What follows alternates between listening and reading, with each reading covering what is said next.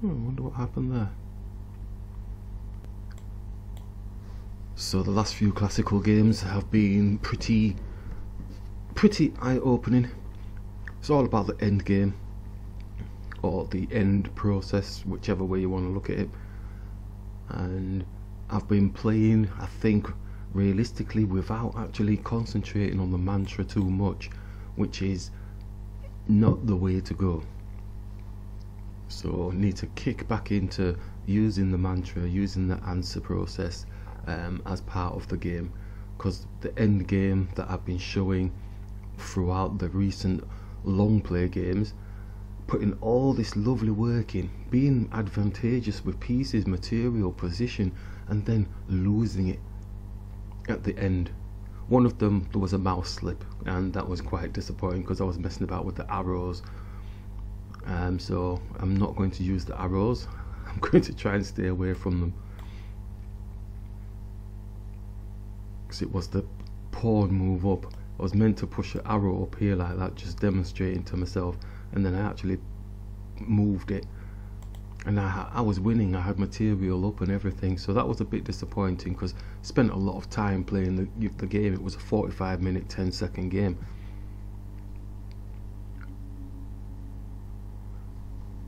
So I've got to learn to appreciate what we get, because we get some really good positions, and it's a shame to let it go towards the end of the game when you spend all that time working out how to grab extra pieces, how to grab good positions on the board, and then just to let it slip right at the very end. So let's focus and enjoy the game. No arrows.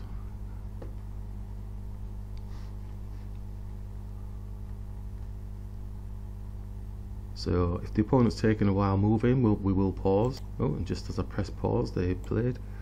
So let's just grab. And let's grab here. Targeting this pawn. Suppose his knight's going to come to block, or he may come and do a queen exchange.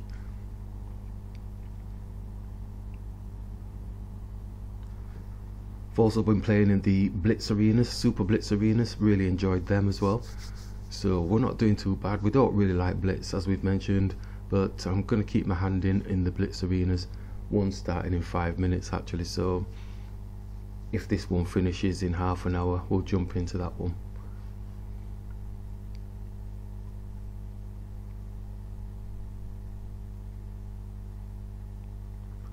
So even in the Blitz, still making a few errors and stuff, but we've not been doing too bad. You know, we've not been getting wiped out of the water. So I'm going to bring the bishop out here, targeting yet again. Could have taken the pawn here. I think that's a missed opportunity by myself, actually, moving too fast. So could kick myself really, because that would have been a nice one. Although his queen could just come here, but still we would have got a pawn up. Now that we're not going to get that anymore, because they're going to realize that we are targeting this area, so the knight's going to develop.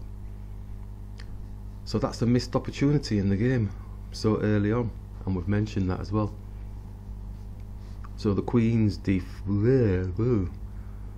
queen is attacking here, so we can still take the pawn then, attacking the knight rook, and we can obviously picture the queen coming here, so we can take the queen, or we can just bring the queen back if we wanted to.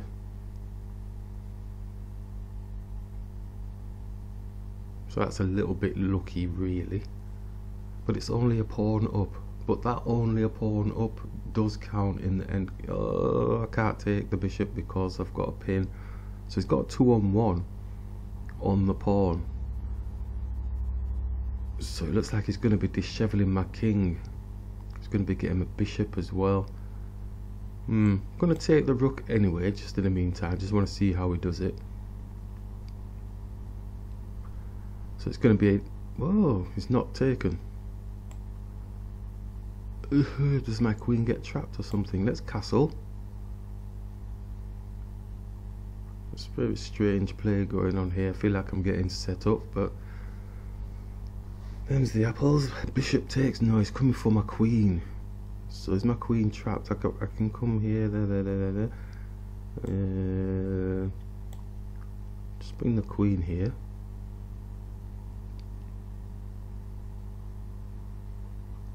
Could have brought it there, mind you, it's got the knight protecting, so there's no point there. Suppose this pawn's going to attack the queen. It's going to harass me.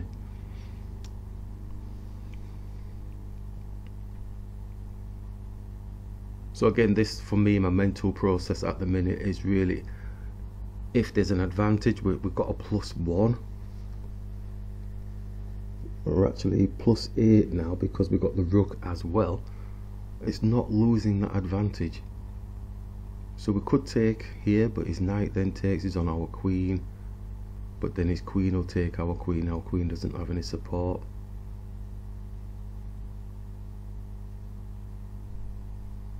There's lots of tricks going on. Move the queen out of the way, or take this pawn here to pressure the king. But then he gets this pawn, doesn't he?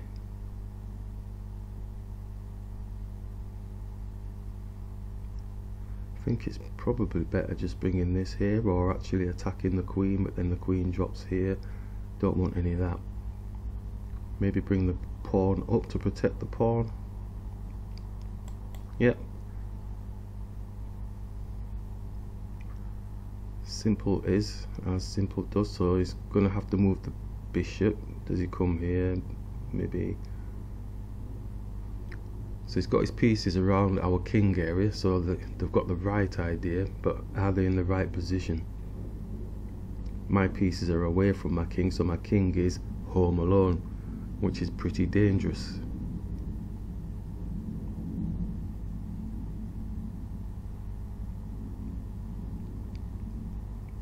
So I've got to think what I need to do to prevent the opponent. Yeah, he's just coming in, but gets his knight here, then we can push the pawn up.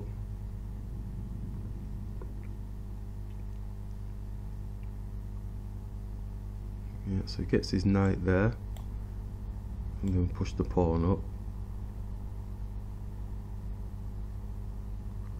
Does his queen just come and sit here? Ooh, oh, it does.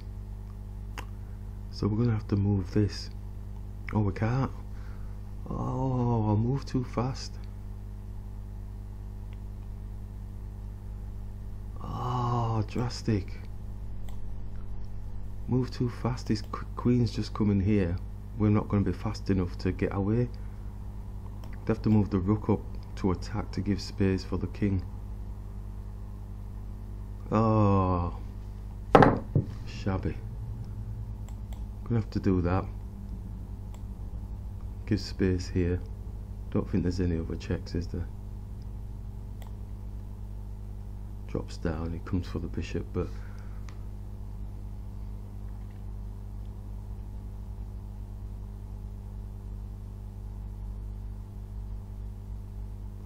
we can always look to exchange off.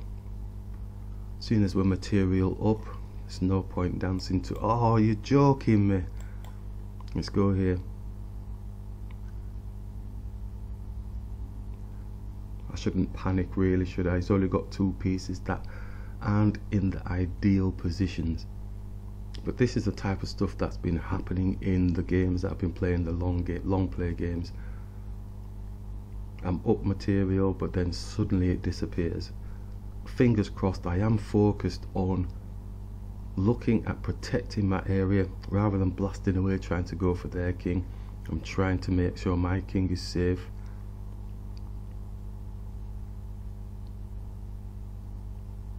But it is quite scary when you're seeing this sort of stuff.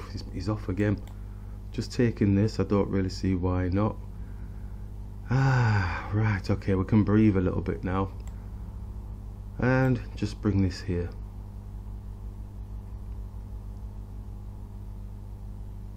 And it's on my rook, but I suppose we can bring this bishop here. Don't think that's doing much, is it?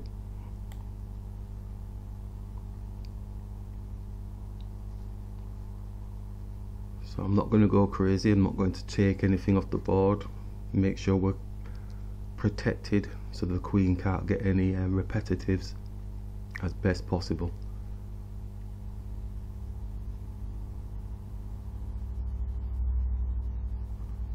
Okay, so he's attacking, but all these, he'll lose loads of pieces. Take this here. If we had support, we'd be able to come. Oh, I'm not doing arrows, behave.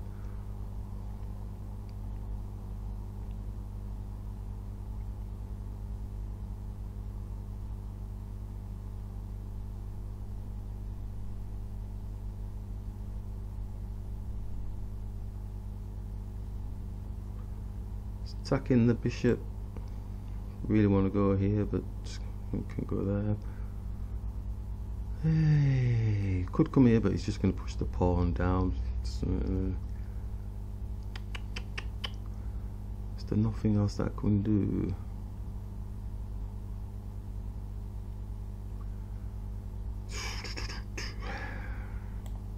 Could move the bishop and then protect him with the rook. So I could attack the rook, protect him with the rook here.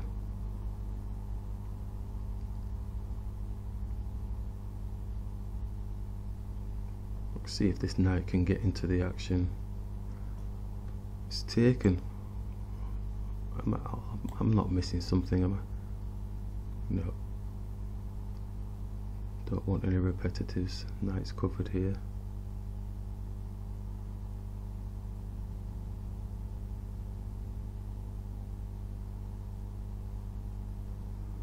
Attacking the rook, and just put a check on with the support from the bishop. Bishop's under attack from the queen.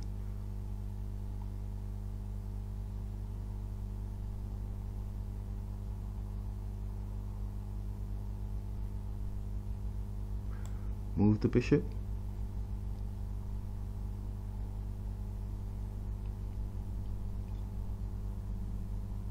Yep.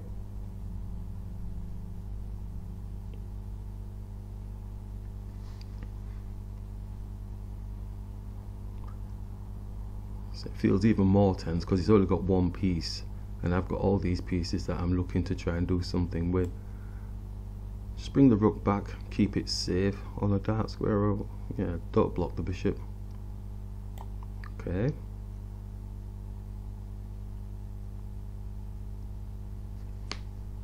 Probably could expect the opponent to resign, really, but if they're playing on, we have to play safe. Oh, and they've resigned. Okay, so that was a interesting development, again showing the point of the gravity of the kingside attack, which is what this opponent did. Oh, sorry about the brightness there. Woohoo.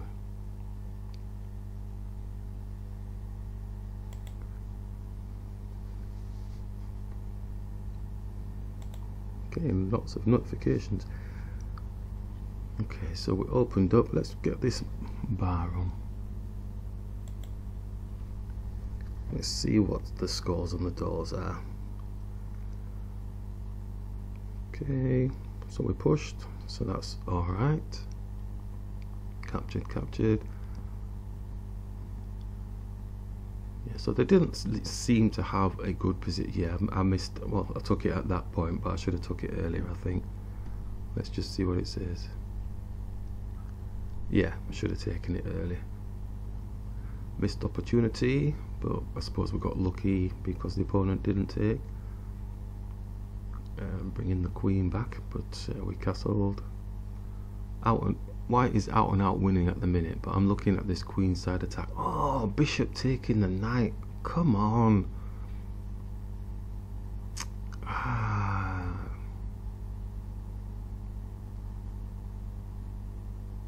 was so focused on this pawn here, wasn't I? Knew that was a problem and we still allowed it to happen. It's these small details that I'm trying to iron out. Bishop taking the knight again. Ah, oh, that's a big one. Yeah. Oh, pawn taking the knight. Look at that. That's right in front of my face. Oh my days. How can I not see that? See. look, and I'm there fretting about all of this, and look at what I had here. A little pawn. This type of stuff I really need to work on.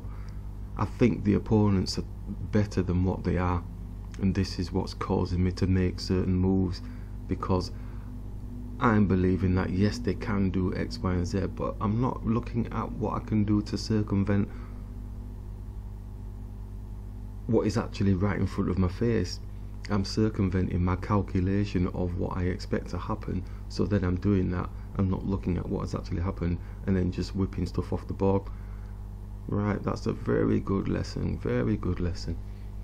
Looks like the arena started, so we'll jump into the 3 minute and oh, nice game.